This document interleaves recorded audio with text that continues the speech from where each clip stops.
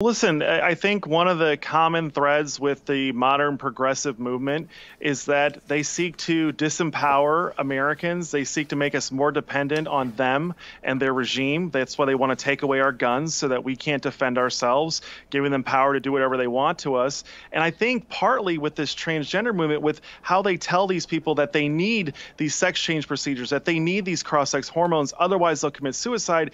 What does that do? It creates a whole nation of people that are dependent on these drugs just to not commit suicide.